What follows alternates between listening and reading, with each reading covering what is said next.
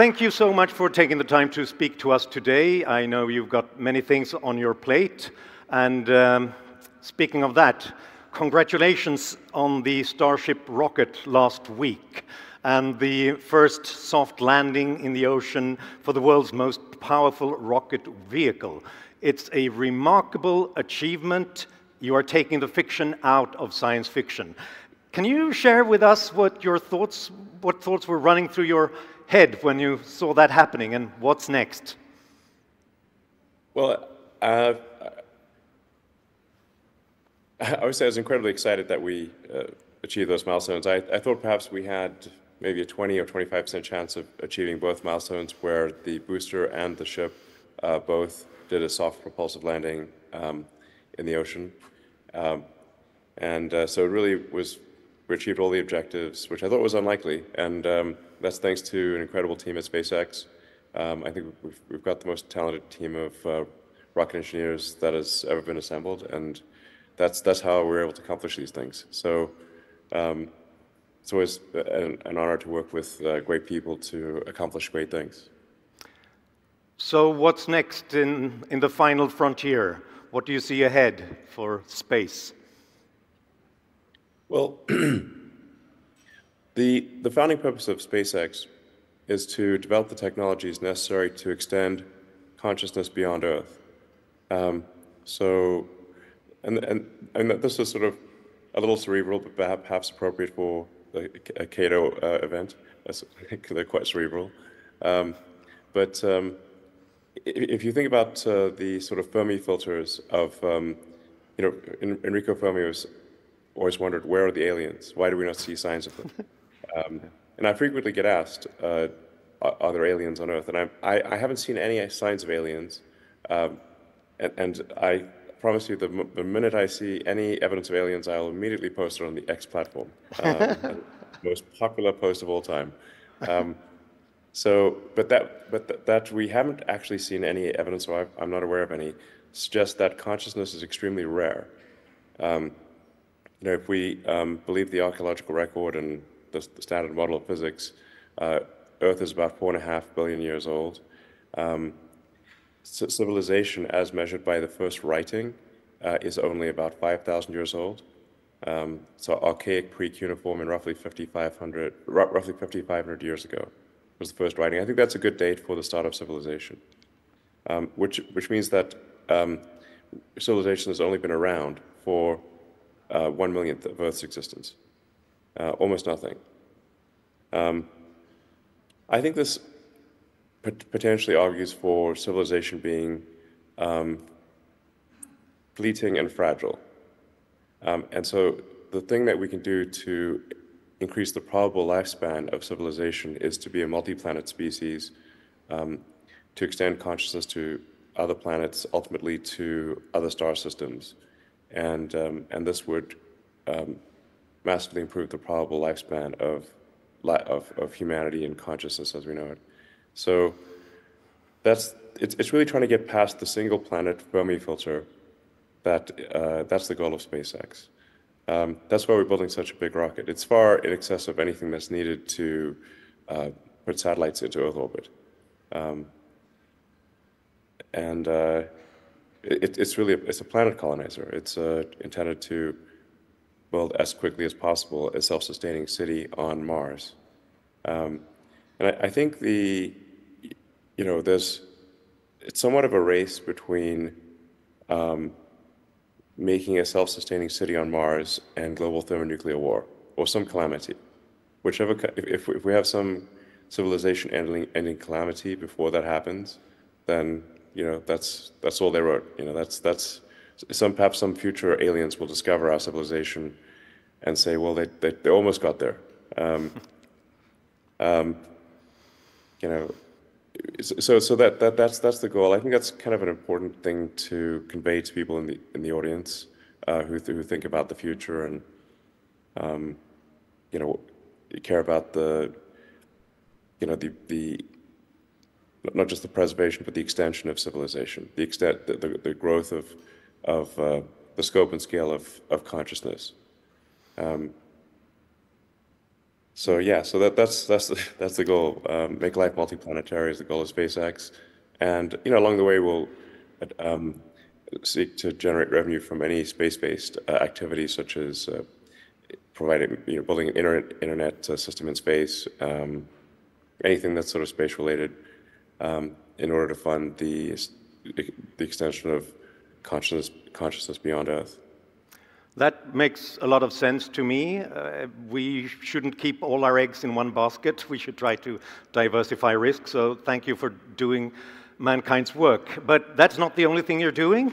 If anyone has missed it, you're also revolutionizing electric cars, and it's Neuralink, it's AI, the boring company. And if you missed that, he recently bought Twitter and renamed it X as well, where we're live streaming right now. Yeah. See, that's popular with the audience. To me, it's exhausting just to read the list of these things. I think what's Alex Ferguson, the football coach, the soccer coach, who said that hard work is a talent, but it's also hard, and it's actually quite exhausting. So the question is, what's the big plan? What's the overarching goal? Is it just that you can't help yourself from getting involved in every technological field, or is there an overarching goal? Yeah, the overarching goal is to take the set of actions that are most likely to improve the probability that the future is good, and that lead to the expansion of consciousness and our understanding of the universe. This is somewhat prompted by trying to figure out what's the meaning of life. I had this existential crisis when I was a kid, trying to figure out, like, what's the meaning of life? Is it just pointless? I read a lot of books on philosophy and religious books and whatnot, and ultimately the thing that I felt was most enlightening was Douglas Adams' Hitchhiker's Guide to the Galaxy, where Earth is basically this giant computer to answer the question of what is the meaning of life. And comes up with the answer 42, but it turns out that actually the answer is the easy part, and the hard part is the question. We don't actually know what the right questions to ask. So I thought, well, if we expand the scope and scale of consciousness, then we're better able to understand what questions to ask about the answer that is the universe. The Hitchhiker's Guide to the Galaxy, a great book, and I advise everyone to read it. Maybe you can become the next Elon Musk if you do. Thank you also, Elon, for putting the role of the moderator and the interviewer in the spotlight, coming up with the right questions. That's the most important thing. So let me ask you the next question then, and try to probe a little bit deeper into what you're really doing. Because as I understand it, you have 6 companies that you're running, but you also have a 7th, or did you just come up with another one? Well, the companies that take up the vast majority of my time are Tesla and SpaceX. And then the other companies are much smaller. And I don't run sort of the X platform day to day. That's Linda Yaccarino. I do drive the product development and the sort of feature improvement, that kind of thing.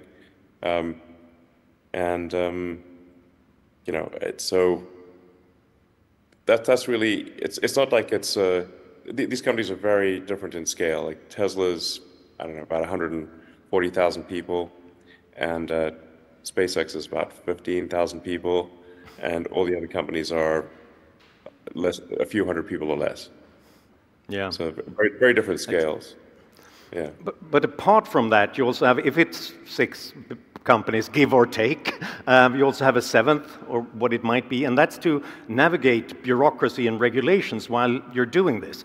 And this has been a conference about innovation and entrepreneurship, and how do we do that when there's so many obstacles in the way. And it's difficult enough to get to Mars. It's rocket science, literally.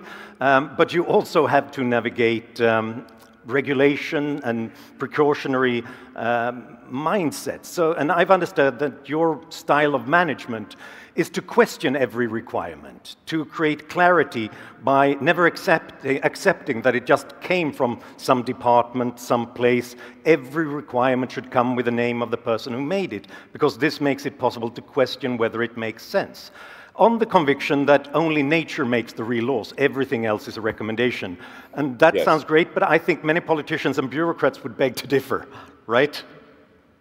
Yeah, well, with respect to laws and regulation, we do have a fundamental issue, which is a natural outcome of an extended period of prosperity, where there really hasn't been sort of a global war, or when things have been prosperous for a long time, you get an accumulation of laws and regulations naturally, and these laws and regulations are immortal, whereas humans are obviously mortal. So the longer you have this generation of this creation of rules and regulations, but you sort of get to this point where each law and regulation is not perhaps crippling in and of itself, but they're all like little strings that like a million little strings that tie Gulliver down. So like each little string, and then eventually the giant can't move. So we've in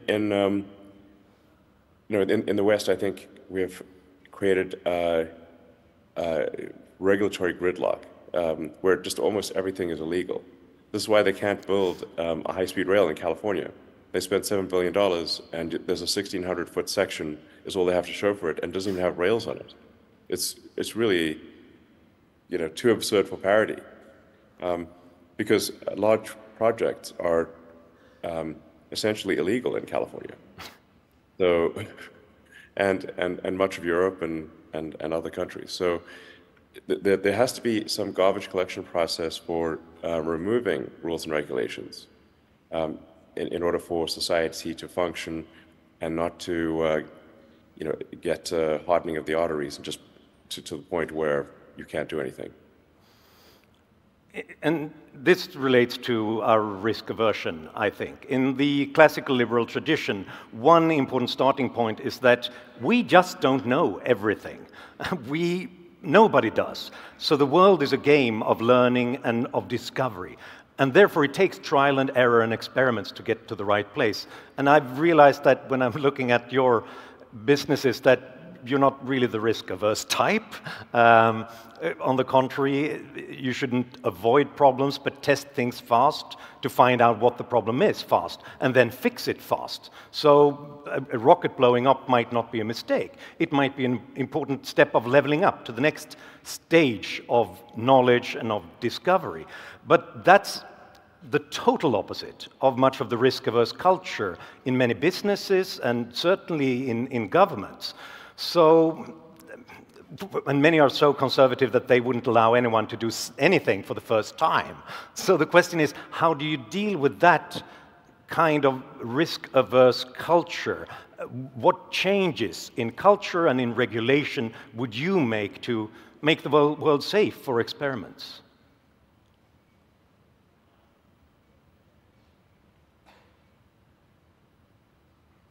Well, like I said, at a government level, I think that there should be a regulation removal department, and probably some.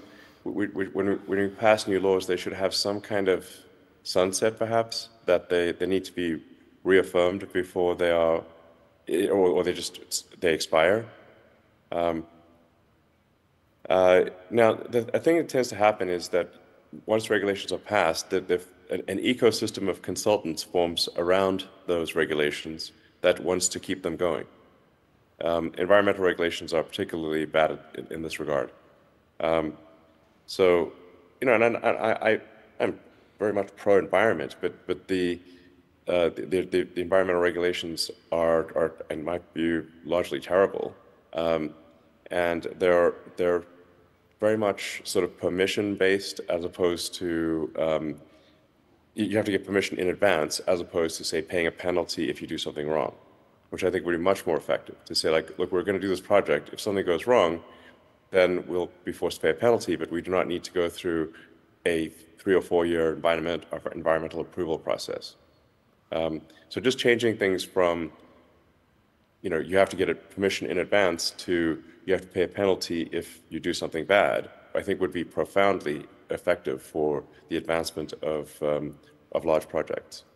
But just in general, I think governments around the world should be actively deleting regulations, questioning whether departments exist. Obviously, President Milei seems to be doing a fantastic job on this front, just deleting entire departments. Fantastic. Yes. Here's the thing about, like, if you delete departments and regulations, you can always put them back. If it turns out that those were very important, you can always put them back. And really, this is like taking the brakes off of an economy and of a civilization. We need to snap those strings that are holding Gulliver down and preventing us from making progress as a civilization. Yeah, we've been discussing Argentina here over the past few days and the new classical liberal reform agenda, and the next speaker here on stage is President Milei. And of course, he's up against decades of not just obstacles in general, but stagnation. But he's coming there with his chainsaw. It was a very famous clip of him on social media was when he's looking at bureaucracy and spending in government departments and just removing them one by one, afuera, afuera, which I guess means sort of right. just get rid of it. Sure. Doesn't that remind you of something, your own idea about the value of subtraction when it comes to innovation and business? Delete any part of the process you can, and apparently if you don't end up putting 10% back in, you did not delete right. enough. Exactly. Sorry. Yeah, I like to use sort of the tools of physics, like a first principles approach to things, so the sort of a simple algorithm that I developed after making the same mistake over and over again was, and I need to repeat it to myself, so I hopefully make these mistakes less often, is that you start off first by making the requirements less dumb. So you delete the requirements delete and simplify the requirements, because if you don't delete and simplify the requirements, you are simply going to get the best case outcome is the right answer to the wrong question. And then you also now a lot of this involves like sort of technology companies, but you want to delete it first, then once you've addressed the requirements, attempt to delete the part or process step. And if you haven't deleted, if you're not forced to put back in at least 10% of what you delete, you're obviously being far too conservative in your deletion. But people are often afraid to delete things, and I'm like, well, let's just go ahead and do it. And if you're not putting a little bit back in, you're just not deleting enough, obviously. So I think this is a very big deal if over deletion of rules and regulations, and you'll end up putting a few back, and that's fine. Yeah, I told you he's not risk averse, right? You followed. I think that's pretty sensible. It's just sensible, really. Yeah. I think it stands the test of logical examination. And to me, that seems to be what President Milei is trying to do in Argentina as well, to delete what's not absolutely essential, to leave space for creativity and entrepreneurship. You've met him repeatedly, you've seen what's going on in Argentina. Do you have any thoughts about that, his ambitions, how important it is for Argentina and possibly for the rest of the world with the case right here, right now? Well, I think it is very important that Argentina succeed and that we give President Milei our full support. And I think this,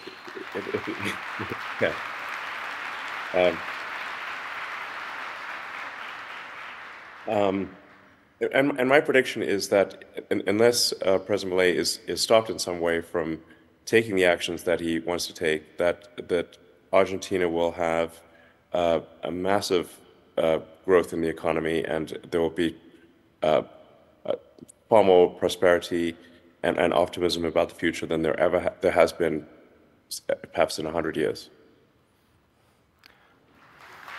Yeah.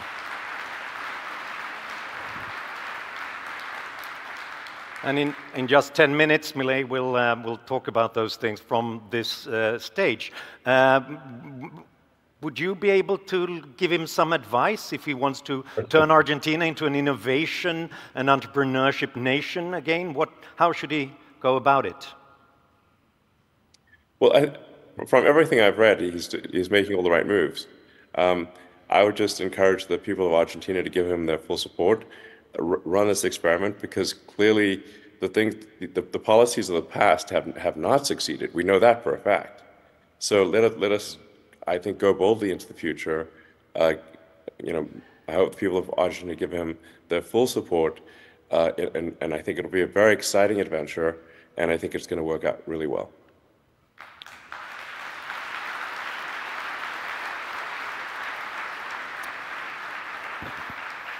Could I just then broaden that question about innovation and the future of economies? Because right now it seems like active industrial policy is all the rage, not just in the old left, but sometimes in the populist right as well. The idea that governments should get heavily involved and pick certain winners in business and in technology. They often talk about trying to come up with government moonshots to create the future, which I find a little bit ironic, because the landing a man on the moon was great, but it didn't give us any kind of industry.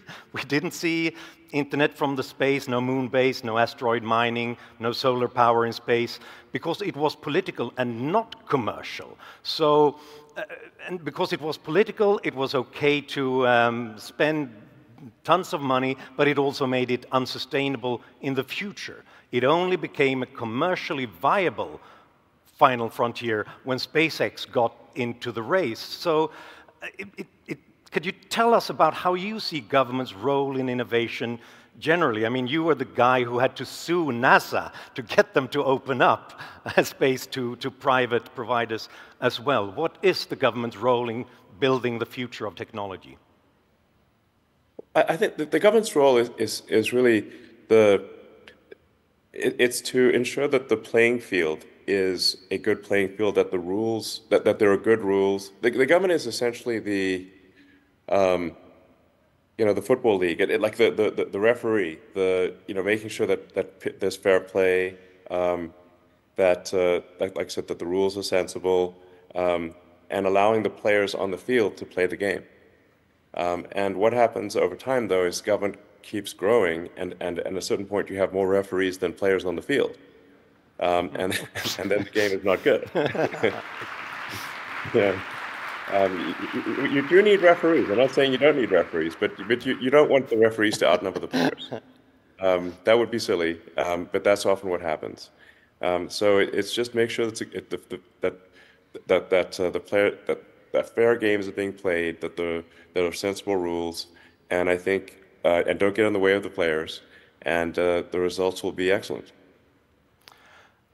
When we met in Austin recently, you talked about socialism as a concept, and the problem that when the government gets too heavily involved, you lose the feedback mechanisms that really force them to continue to learn, improve, and do things better all over again. Would you be willing to share those thoughts with the audience? Yeah. Like another way to think of the government is like a corporation in the limit. It is the biggest corporation, and it is a monopoly, and one that can only go bankrupt if the country goes bankrupt. So it doesn't have the sort of commercial corporations. If they make bad products, fail to compete, then they will go bankrupt, and they should if they make bad products. Government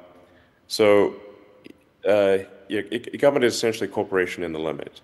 And since it is monopoly and there's just you can think of like I think one way to think of economy is just in terms of feedback loops, and the feedback loop for government provided services to be excellent is weak, because if you have a government monopoly for anything, You as a consumer have no alternatives. You have no means of, like, I would sort of say, like you said, think of the Department of Motor Vehicles, like the DMV, and it's very inefficient. You wouldn't want the DMV to make cars, um, you know. Yeah. And if you don't get good service from the government, what do you do? Who do you complain to? And you just, competition breeds excellence because two organizations or more organizations are fighting to make the end consumer happy, and one will gain market share if they do a better job than the other. So that's why we really want government to do the least, because it's just got the broken feedback loop for improvement. Right, afuera. So we only have 4 minutes left, but I'd like to pick your brains on a couple of topics. One of them being free speech. You bought Twitter partly to, as you've said, described it, to save an open platform, to save free speech. And that's very laudable, but of course there are also trade-offs. The old saying goes, if you keep your mind sufficiently open, people will throw a lot of rubbish into it. So obviously when we have free speech, we'll get some ugly stuff as well, even toxic. Can you talk about why to you it's so important to save freedom of speech to you and for society and the progress of society? Yeah, well, for a platform like the X platform, formerly known as Twitter, there will be things that are said that are incorrect, but it provides an immediate feedback loop for correcting things that are wrong. So somebody says something, well then another person can reply and rebut what that person's saying, and there can be just an ongoing sort of dialogue or argument and someone can read the whole thread and see, okay, this person said something, but somebody counteracted that. There was further rebuttals. There was more context added, and that will give them the best understanding of the situation, as compared to, say, a legacy news media article where you just have the opinion of the reporter, no rebuttal, no comments, no counterargument, and very often what's printed in the press is completely false, and people don't know. But on a real-time interactive platform like X, they can see like I said, they can see not just what somebody said, but what are the rebuttals, what are the counterarguments, and we've got things like community notes, which I think is very helpful, where if somebody says something false or sort of inaccurate or misleading, then the sort of the core secret to community notes is that for a note to be attached to a post, people who normally disagree about a subject must agree on that community note for it to be shown. So the probability of it being accurate is very high, because people who historically disagree are only going to agree on something that is quite accurate. So it's all down to feedback loops, basically. I think so, yes. You've been remarkably generous with your time, so I'll just give you a last question, possibility for some last thoughts. It seems to me that your take on the world is that progress doesn't happen by itself. It's not automatic. After the moon landing, we went back from the final frontier for half a century, and Argentina has been stagnating for almost a century by now. It takes human agency. Someone's got to do it. And in the light of that, are you optimistic about human progress? And if so, what are you optimistic about? And what do you think that people who are listening today and think tanks like the Cato Institute can do to speed progress up?